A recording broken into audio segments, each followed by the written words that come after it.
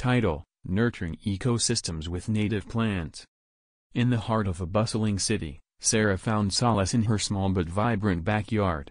She dreamt of transforming it into a haven for both herself and the local wildlife. With a heart brimming with enthusiasm, she set out on a mission to create a native plant garden that would not only bloom but also support the surrounding ecosystem. Guided by the wisdom of local conservationists and horticulturists, Sarah dove into the world of native plant gardening.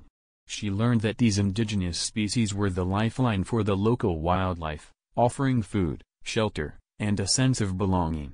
With newfound knowledge, she meticulously curated a garden with an array of indigenous flora, aiming to cultivate harmony between nature and her urban dwelling.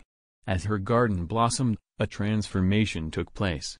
Bees hummed joyfully, flitting from flower to flower, pollinating the blooms that Sarah had thoughtfully selected. Birds, once scarce, found refuge in the native shrubs and trees, their melodies filling the air with a symphony of life. But Sarah's garden was more than just a haven for wildlife, it became a sanctuary for her too. Amongst the vibrant blossoms and thriving greenery, she found peace and a profound connection with nature. Neighbors, intrigued by the burgeoning paradise in Sarah's backyard, sought her guidance. She gladly shared her insights, igniting a spark in others to embrace native plant gardening. Together, they initiated a community movement, transforming concrete spaces into thriving pockets of biodiversity, one native plant at a time. With each bloom, Sarah's garden was a testament to the symbiotic relationship between native plants, local wildlife, and humans.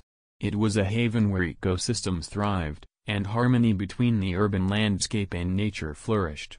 Through her garden, Sarah nurtured not just plants but a deep-rooted understanding of the interconnectedness of all living.